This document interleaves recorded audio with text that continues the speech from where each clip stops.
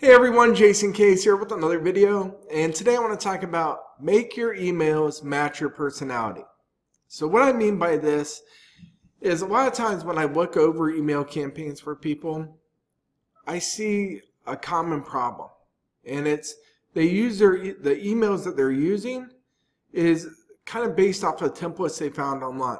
So they go online, they do research, and they find a blog post, and in that blog post, it gives great examples of some email templates that they've used for email campaigns and had great results with it. So they pretty much copy this email template, tweak it slightly for their business, and then use that same format. Well, the problem with this is it's not matching your personality, most likely. And this is where the disconnect will come in, and it'll have a problem with your conversions as well. Your email campaigns are one of the most important pieces of marketing, and you need to put time into them. And they need to match your personality. People are smart enough to understand if it's just a templated approach, especially if you're putting a lot of content out, putting out videos like I do.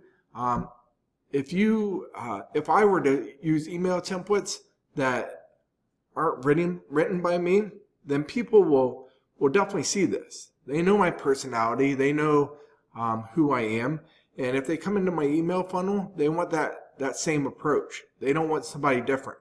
You know, the reason they opted in is because they trust me and trust the content that I provide. So if they come in and get some kind of a different approach to my content, then they'll sense this and they'll probably opt out.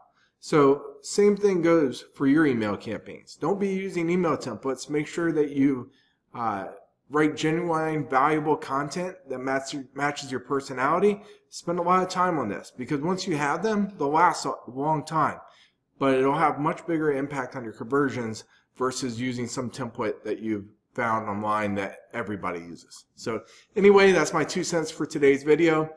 Take care everyone, and have a great day. Talk to you tomorrow.